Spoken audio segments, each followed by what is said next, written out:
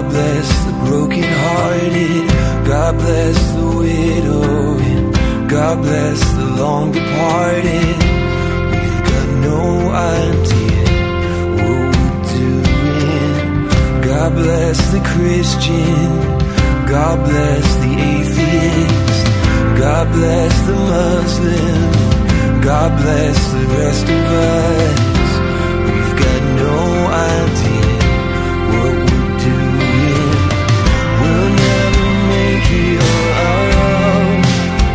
We've got too much dark inside of us. We'll never make it on our own. Keep us so close, every word of us close. Don't let anyone go. Imam Khalil Sultan is a seasoned motivational speaker with a knack for engaging and inspiring adults and youth through interactive lectures and hands-on workshops. Khalil has crisscrossed Arizona neighborhoods, speaking to social groups, public schools, and to community colleges and universities. Khalil launched his own community outreach program called Today's Youth of America, where his long-term objective is to engage local residents and local businesses as partners in support of economic, academic, governmental, and cultural excellence. Khalil's short-term goals are the restoration of self-esteem, self-value, and self-worth, particularly among the youth he addresses. He inspires young people to respect the family life, to contribute to the economic and social progress of the neighborhoods in which they live by becoming entrepreneurs, to work hard, to think for themselves, and to learn from our great history and struggles, particularly those of the civil rights movement in America. Khalil was born and raised as a Southern Baptist Christian and began researching different religions at age 19. At 20, he joined the Nation of Islam and soon became a minister traveling in the United States for Elijah Muhammad's proto-Islamic organization. After participating in the Nation of Islam for 10 years, in 1975, after the passing of Elijah Muhammad, Khalil transitioned from minister to imam, became a Sunni Muslim spiritual and community representative, and evolved out of the proto-Islamic doctrine of the Nation of Islam into the teaching of the world community of al-Islam in America under the leadership of Elijah Muhammad's son and successor, Imam W.D. Muhammad. Imam Muhammad is created with introducing the community to Islam proper, and this is just civil rights history. We need to have you back just to talk about civil rights alone. It's incredible history. According to the Quran and the words and actions of the historical prophet Muhammad. As an imam from 1975 until now, Khalil has taught al-Islam in prisons, group homes, colleges, high schools, churches, and in the streets, temples and masjids, mosques throughout America. He became friends with boxing legend Muhammad Ali, Imam W.D. Muhammad, Islamic scholar Dr. Jamil Diab, Minister Louis Farrakhan, famed R&B singer Joe Tex, and boxing champion Ernie Shavers, just to name a few. While serving in the U.S. military, Khalil was also blessed with the opportunity to travel across the world, visiting such countries as China, Japan, Hawaii, Hong Kong, and the Philippines.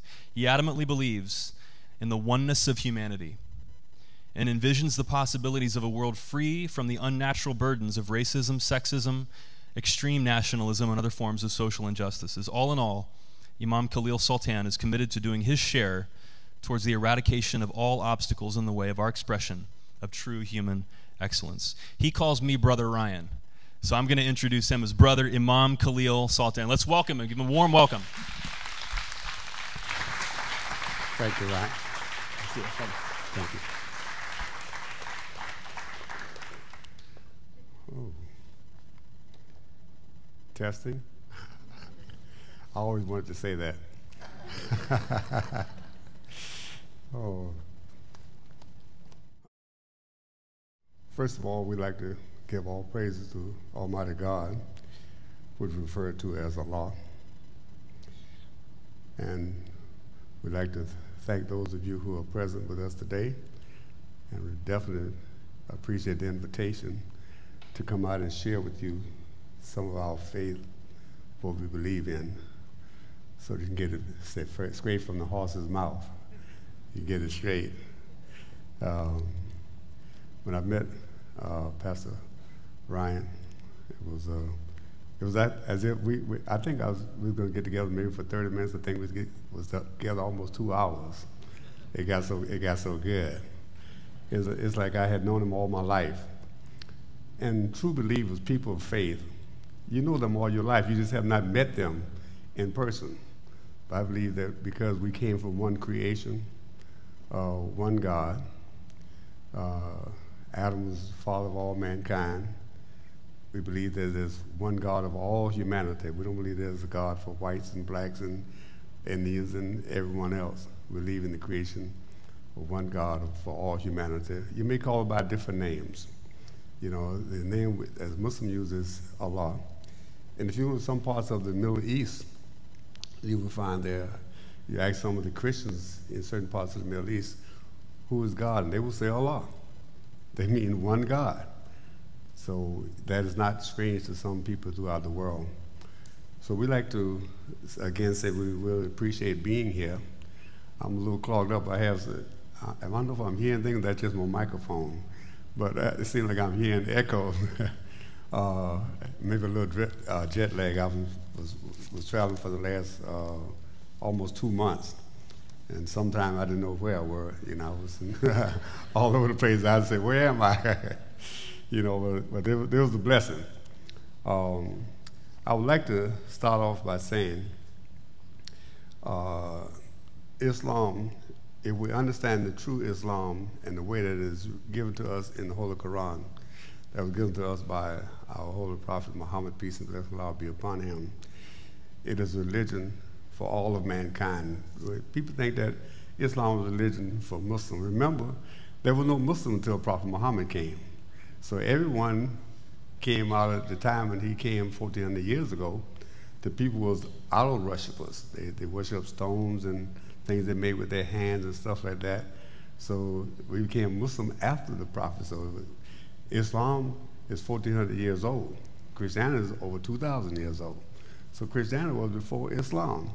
And a lot of times people don't realize too that some of the greatest help we had during the time of our prophet was during the time when the Muslim was being persecuted.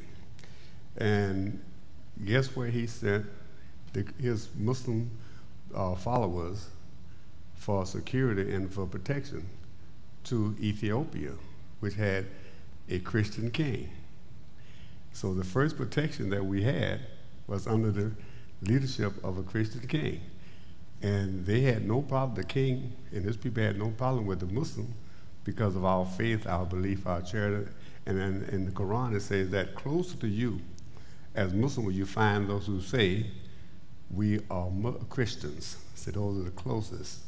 We do things alike, we have love, we have charity, we fast, we do so many things we do alike.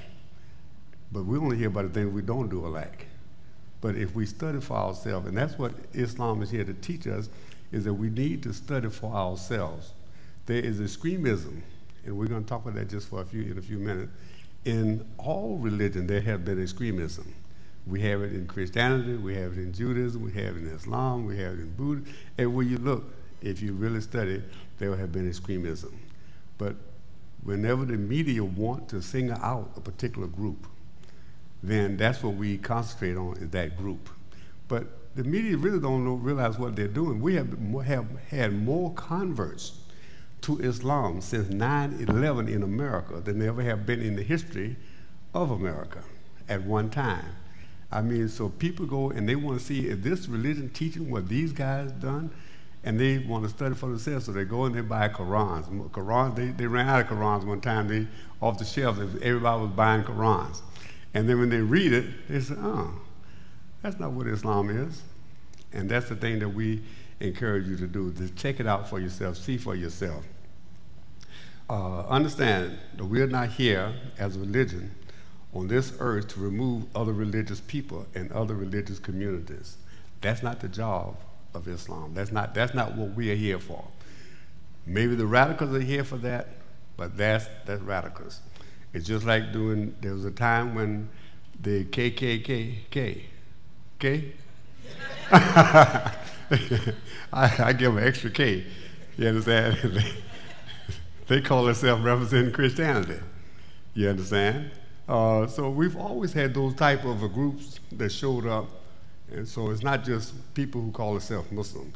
Now, one thing we should think about, if Islam taught what the radicals or presenting at Islam, the world would not be any safe. We would have no peace here in America, anywhere in the world. Why? Because we have over 1.6 billion Muslims throughout the world. There are over 30 billion Muslims in Russia. I mean, so there is Muslim everywhere. So wherever you go, you're going to find Muslim. If we were radical, like they try to present us as, then there would be no peace anywhere. There would be nothing but chaos and confusion and killing and murder and stuff like that. But they know we do not think, because we've been taught to let someone else think for us. So think for yourself. You know, and some people actually say, I see you in different schools of thought. Schools of thought mean different faith, following different people in religious ideas or whatnot. But we, in America, we're a part of an organization, the World Community of Islam. We're not a people of thought. We are people of thinking. See, we think, because when you thought, someone already thought it for you. So we are people of thinking. God gave us the right in our holy book to think for ourselves, not to think what someone else thinks. That's why the scripture is so clear that we can read it for ourselves. We are here to propagate and to testify and to witness of what God has given us in the Quran and in the Prophet Muhammad. If we study the history and life of Prophet Muhammad, there's a book out. I was just at Paradise Valley Community College a month or so ago, and the group was on leadership. We had a leadership luncheon, and I asked them the question, and my question was, there's a book called The 100 Most Influential People That Ever Existed in the World. And inside that book, guess who they list as number one? Prophet Muhammad. And this was not written by Muslims. And why did they list him? Because not only was he a religious leader, he was a secular leader. He was a general. He was an educator. He had all that wrapped into one. See, Islam is not just a religion. Islam is a way of life. We don't separate politics from religion, education from religion. In our faith, everything's come in the form of religion. So there's no separation of religion and state. If you follow Islam the way that the Prophet Muhammad gave it to the people during that day and time, and we're still following that. And Islam has the original book, the way it was given to the Prophet 1,400 years ago. If you read the Arabic text, it's the same language, the same ideas, the same everything that was given 1,400 years ago. Now, we read different interpretations by scholars and people who translate into different religion, okay? And you may see different ideas about it, but that's not always the original thing. I remember once when I was a young man, there was a place that I was reading in the Quran, and it says, do not take the Jews and Christians for friends. And if you get a Quran and you read that, you say, whoa, don't take them for friends. I said, something wrong with this, because I didn't read the language, the Arabic language. I said, because, you know, my mother, she was Christian, my father's Christian, my sisters and brothers are Christian. Yeah, I was the only one who stepped out and became Muslim. You understand? So I said, I'm going to ask a scholar, what does that really mean in the Arabic language? And it says, do not take that the Jews and Christians are not responsible for protecting your religion. It's not their obligation. That's what it said. But when the transliterator, when he put it in there, because of his limited knowledge on religion and on the language, then he did the best he could with what he had to work with. So if you see that, it does not mean that. Because I mean, most of my family are Christians. I was a Christian myself, Baptist, 19 years. And I still love Christianity. I'm still a Christian. Once it's in you, you can't get it out of you.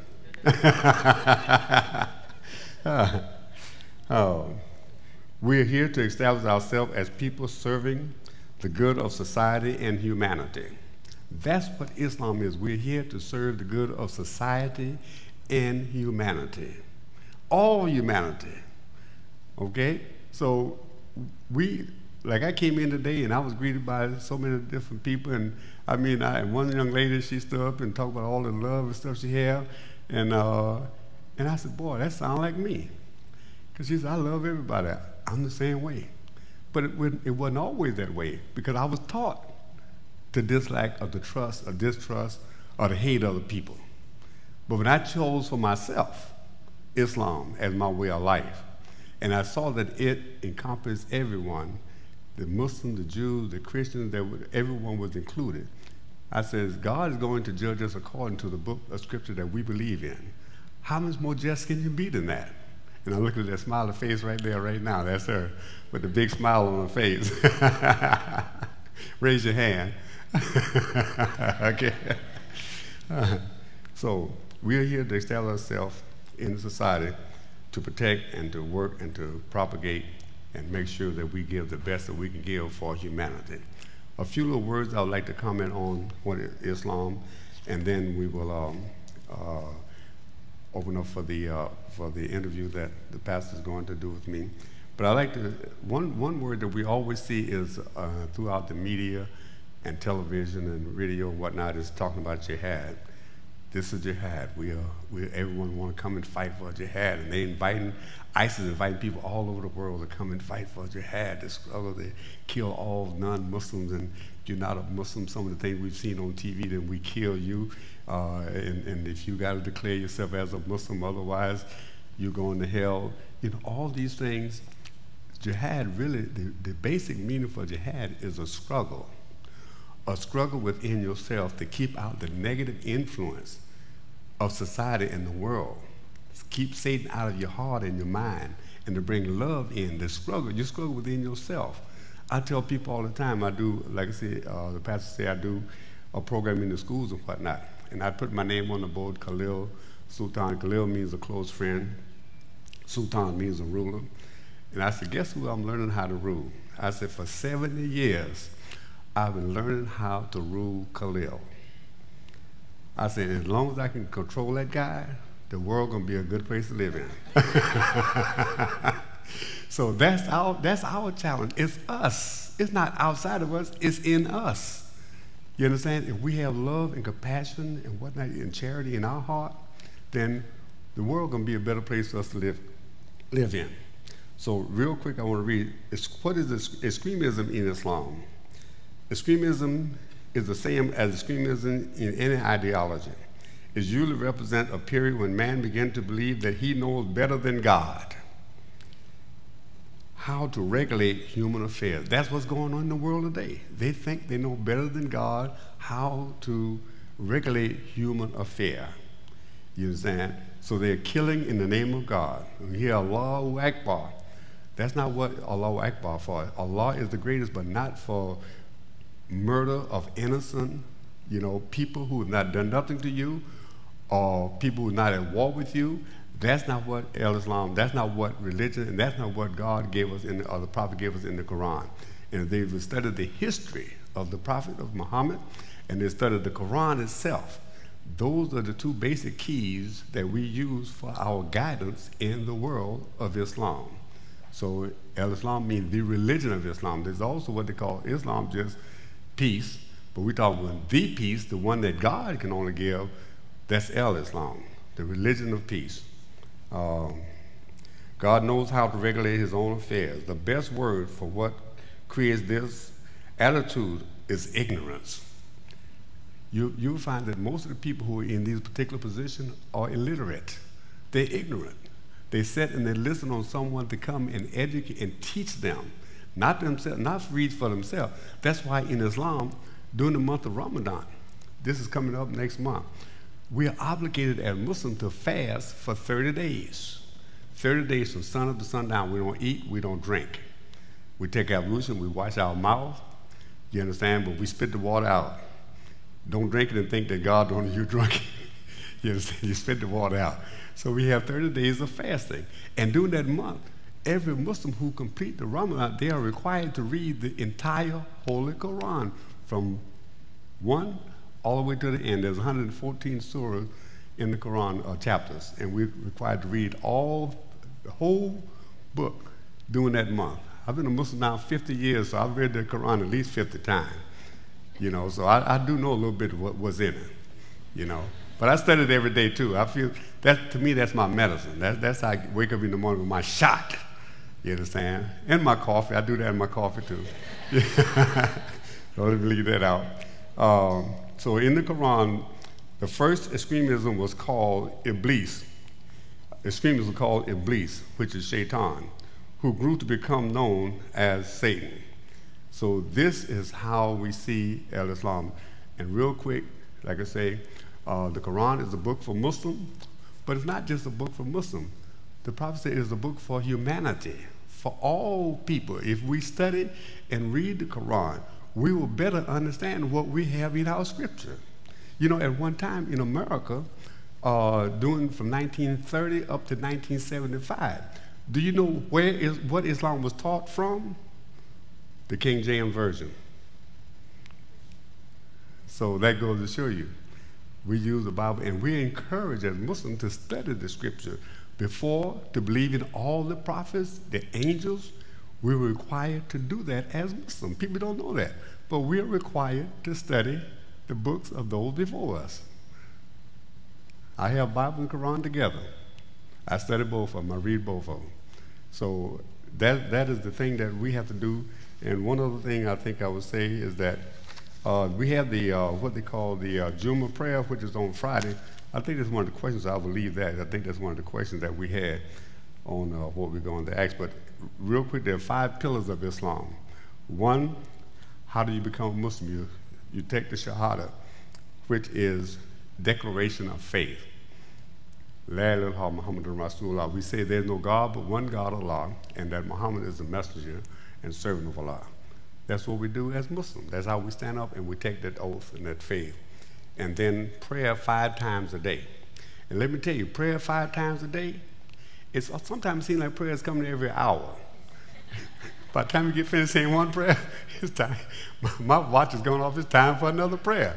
So it's hard to get into, if you're keeping an established prayer, it's hard to get into negative things if you are trying to keep your obligation to Almighty God. So that's what keep Muslims going, is their 5 daily prayer. And then the fast during the month of Ramadan, and then charity, and then the Hajj, the pilgrimage to the holy city of Mecca, for those who can afford it. That's when the Muslims go together, and they come together, and you will find there is all of humanity, black, white, brown, yellow, red, white, black, Asian, blue, green. Everyone is there in the Hajj. Sometimes up to almost 2 million people coming together for one common cause, and that's for the worship of one God. Thank you very much. May God bless you, and hope you.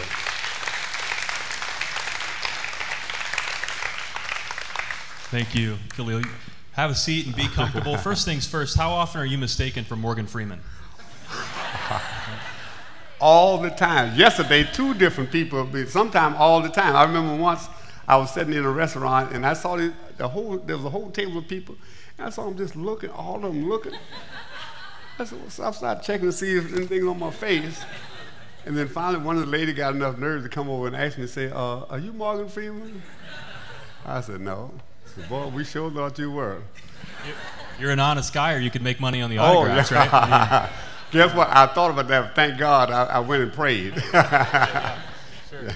Well, thank you for sharing. So for many of us here, it was potentially the first time we've heard a thoughtful person, a leader of the Muslim faith speak. Am I right? And so this is a day that many of us will remember as an important day in our lives. And I appreciate you, all of your work there with Arizona Interfaith and travels and speaking courageously the way that you do. I want you to know that personally. Just had a few questions. I figured we would, these are common questions that people have for Islamic leaders, and while we have Imam Khalil here, just be a great time to let you speak, off the cuff and answer some questions about your own experience and your own life. And again, I wish we could invite you back just to talk about the civil rights movement alone. Anytime. But first of all, after 9/11, you told me this at lunch, because I asked you what your experience had been like as a Muslim leader. You were doing a voter registration drive. You were out in front of a library, right? Yes. What happened to you shortly after 9/11 in that drive? Well, I was doing some voter registration. I'm try to be politically active because I know the laws that are being made is made that we got to follow, and especially our kids. More for them than for me. I'm 70 years old, so they have to worry. I was worried about them. And so I was sitting down registering people to vote, and there's one young man came up. I call everybody young. He's probably in his 60s. I'm 70, so he's young. And he, so we had a real nice conversation about, I don't know what we were talking about. But we was into all kinds of stuff. And the guy was nice and friendly and shook my hand and everything. And he was so nice, I wanted to finish the conversation with him. So I got up and gave one of my business cards, and it had my name on there. And after I gave him my business card, the guy stood up. He says, "You one of them Muslims who go around killing people." He said, "You are radical. This guy called me all kinds of names. This guy got so irritated and so agitated, I stood up. I was sitting down, but I stood up. I said, there's going to be a fight. I want to at least be standing so I can block or do something. And so he did. I mean, he would not stop talking. I said, "Sir, you don't know me. I said, I never killed anybody. I don't have the desire to kill anyone. I said, I believe in humanity. I believe in love for mankind and stuff like that." I said, that's who I am. "No, you this, you that." So the guy would not stop talking or coming up on me until I got up and walked inside the library to sort of break the ice. And he stood at my table for about 10 minutes and just looking to see if I'm coming back out. I'm not coming back out. I'm looking inside, looking out. And so he finally left. And I said, this guy got my business card. I said, he's going to harass me for the rest of my life. So about 7 o'clock that night, I'm home eating dinner. The phone rang. I answered, don't recognize the number. "This is so-and-so. I met you at the library." I said, "Oh my God, this guy done started me already. I thought, shoot, this guy was going to just harass me." He said, "I called to apologize." Think about that. He said, "Because you were so nice and kind. You didn't get outraged. You didn't insult me or anything else, and I apologize for insulting you the way I did." Never heard from him again, but he called to actually apologize. So you never know. That's why you have to treat people the way what's in your heart, not what you can do. You can be angry, but you can control that anger. Yeah, and another reason I invited you, you're a good man and a guy who loves baseball, right? And you love your family. Right. And you're involved in speaking to youth about things that are just very practical.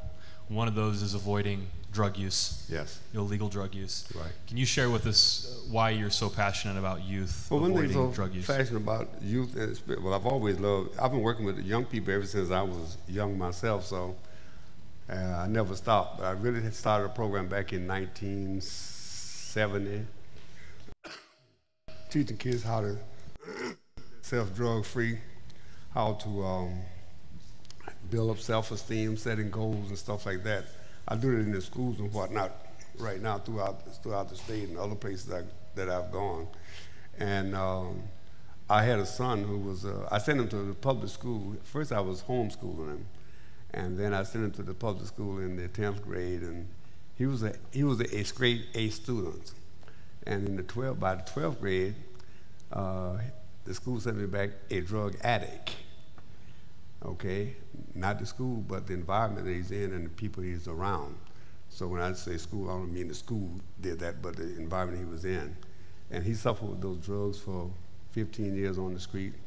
Now he's doing 20 years in prison. He's still got another 8 or 9 years to do. But he's a good fellow. Now, if you met him, you would never known that he ever had a drug in his mouth.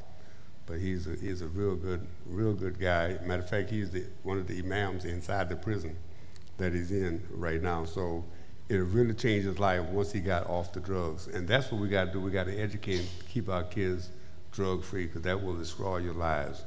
It doesn't make any difference what household they come from, your economics, your education, your religion. It will take them down. It's equal opportunity for destruction. Yeah. So you've experienced some pain that a lot of families experience. Yes. Well, to the extremism, and you already did a great job of commenting on that, but just the specific question, how do you and your community respond to violent groups like ISIS and the recent shooting in Garland, Texas? And so how do you respond to those? And how do you respond to people who speak against Islam, painting all Muslims as these extremists that they see in the media. Any more to say about that? Well, I would say get to know a good Muslim and you'll love him. Yeah. Get to know a bad Muslim and you'll hate him. So choose wisely. Choose and, wisely. And here's a good one right here. Can we agree? Yeah. Yeah. Thank God. Yeah. And I say the same thing about Christians. Get to know a good Christian and you'll love him. Get to know a bad one and you'll hate him. So it goes around.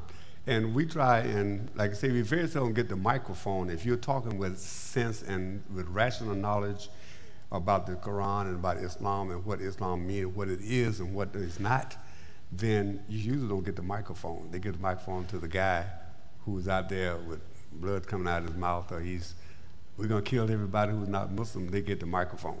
Yeah. And they keep the good microphone away from the ones who are sensible. Yeah.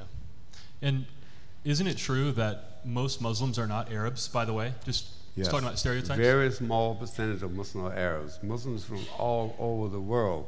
I think it's only maybe about 12 or 13% who are actually Arabs. Most Muslims from every walk of life, every color, every nation, you name it, they're from all over the world. We're not limited to no one color. The reason we say that, of course, is that, of course, there's nothing wrong with being an Arab Muslim. Right. The media portrayal is often relating to our political relationship with nations like Saudi Arabia, Pakistan, Iran, and so that's the stereotype that Americans develop of Muslims, and it's just making the point that's not true. That's right. Not true. Well, describe a Friday prayer service. What goes on there, and just tell us about that.